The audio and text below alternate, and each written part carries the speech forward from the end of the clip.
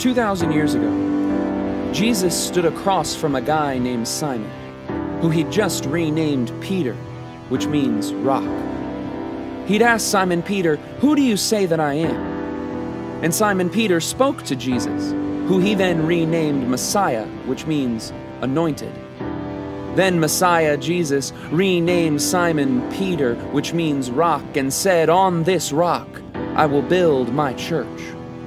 But not the rock that was Peter, but the rock that was the truth of the man he'd just renamed Messiah, which also means Savior. Messiah, Jesus. Anointed, Jesus. Savior, Jesus. On this rock I will build my church.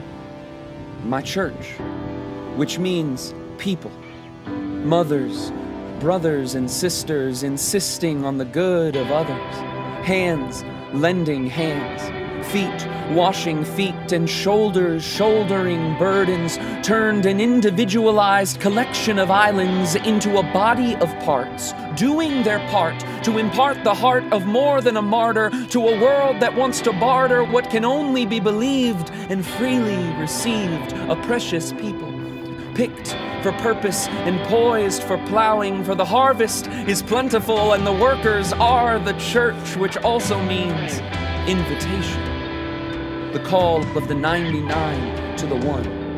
The call to all the sons and daughters, farther and farther, but never too far from the Father, never too lost, not to be found, never too far gone, not to be brought back round, with the sound of his invitation resounding through generations, rebounding hearts in separation, and renowning our God's incarnation, the incantation of the Godhead, calling the people body past the pews and into the world, beyond the baptismal and deep into discipleship, out of the doors and into the movement, the unstoppable force of the immovable object of our praise, the unending purpose of a God who's still perfect in all his ways. The gates of hell will not overcome the movement of the one who's already won, the movement of his people when they set out from their steeple.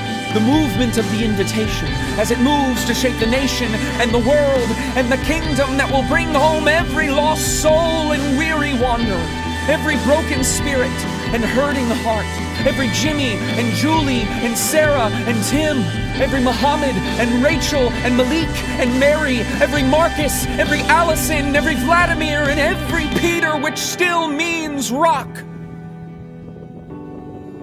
The people, the invitation, the movement.